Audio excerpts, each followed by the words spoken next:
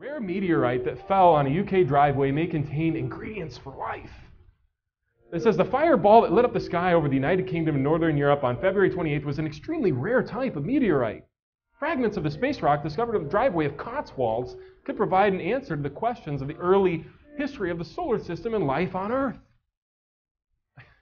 So a rock falls from the sky, and they say, there's the answer. It falls in somebody's driveway.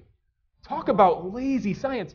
And they always tell me, well, Matt, you're just making arguments from the 90s creationists.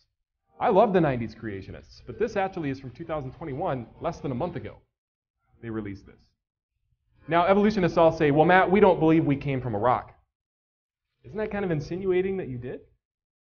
Well, it contained the ingredients for life, and within that rock was liquid water. Okay. Great. You know what? There's a lot of things that contain ingredients for life. In fact, if I was to put a frog in a blender and blend it up, those are all the ingredients.